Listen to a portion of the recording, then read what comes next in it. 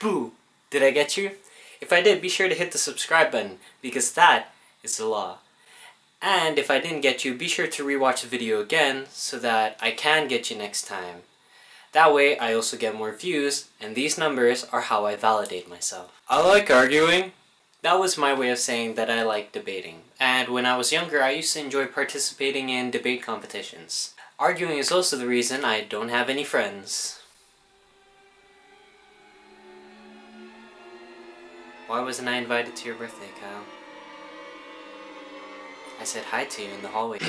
Anyways, the debate competition. I think one of the more memorable events that I joined was this thing called the World Scholars Cup. So my school arranged for a club so that if you wanted to participate in it, you could join regionals, and after that you can join this global round. So in global rounds, people from all over the world would meet and clash in the field of academics. There was all kinds of stuff aside from debating. There was a scavenger hunt, and on the year I joined, the scavenger hunting grounds was a labyrinth of glass and Forever 21 soaked in the stench of overpriced coffee, otherwise known as mall. And we also got food for lunch, which was pretty average to be honest, but what made it interesting was that you got to sit with contestants from other countries, and it was a good opportunity to meet new people and to get to know other cultures. But one event stuck out to me like a sore thumb: the Scholars Ball.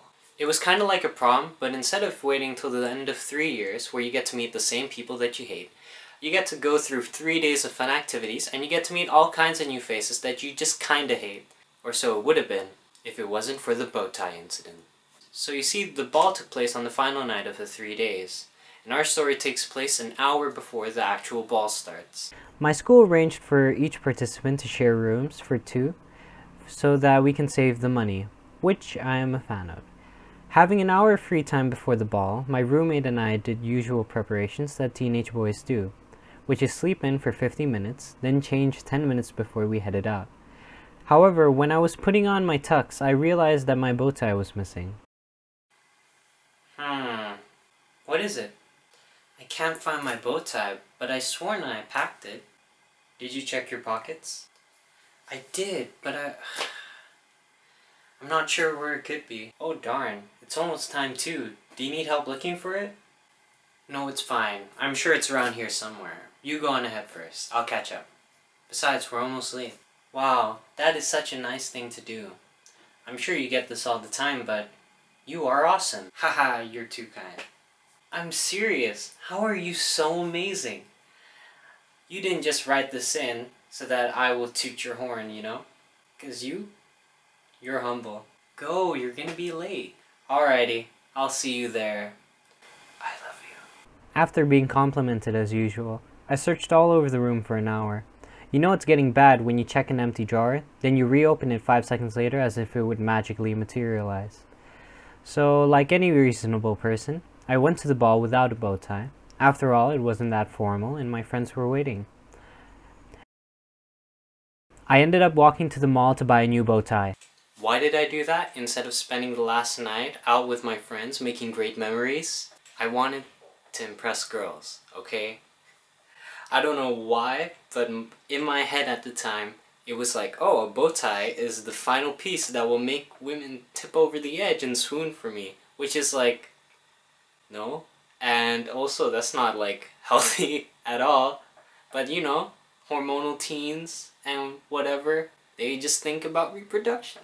Why did I think a bow tie was the final article of clothing that will help be the element to tip people over the edge?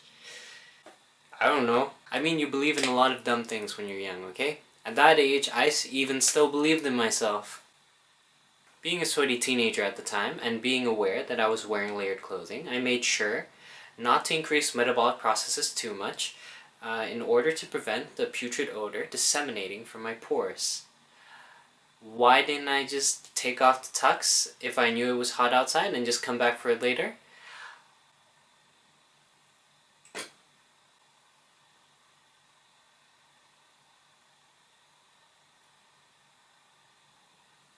I went from store to store to store.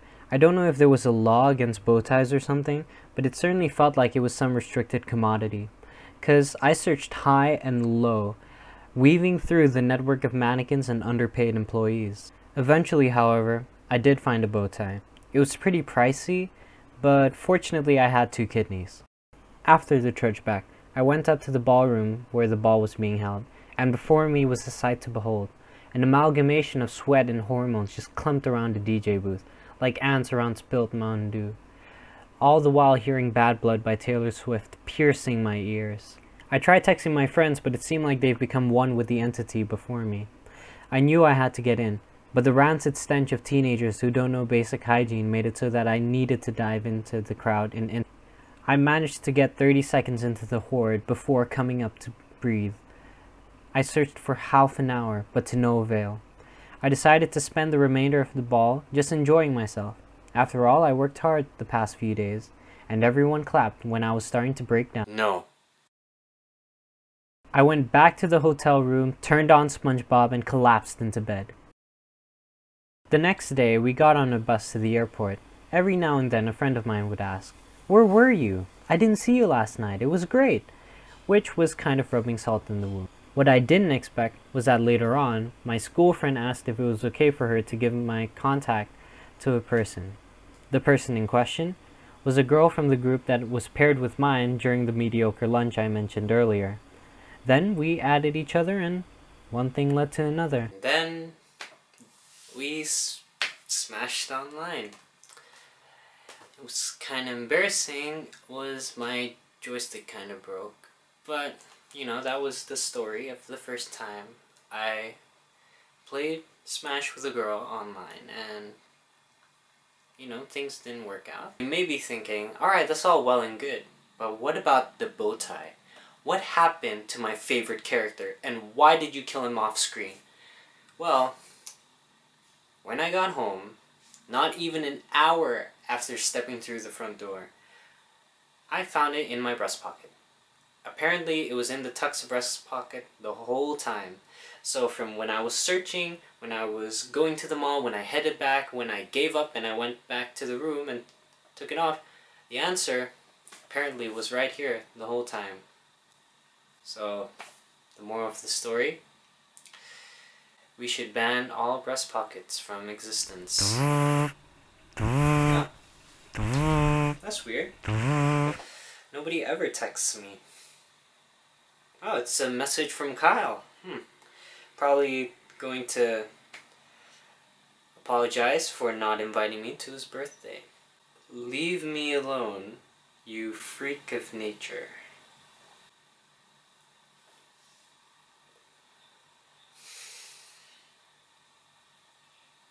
Aw, he gave me a cute nickname. Hey, congratulations on making it to the end of the video. Remember that if I didn't get you the first time, then you gotta rewatch the video so that I can get you. That way, you'll subscribe and I'll be happy. Anyways, a little update. I'm thinking of uploading every week. Most likely a Wednesday or a Thursday upload sked. I'm not too sure myself. And yeah, so you can check out that video. You could also check out my social medias down below. The content I post there will grant you immortality. And yes, that is not a joke. Very serious. Dada.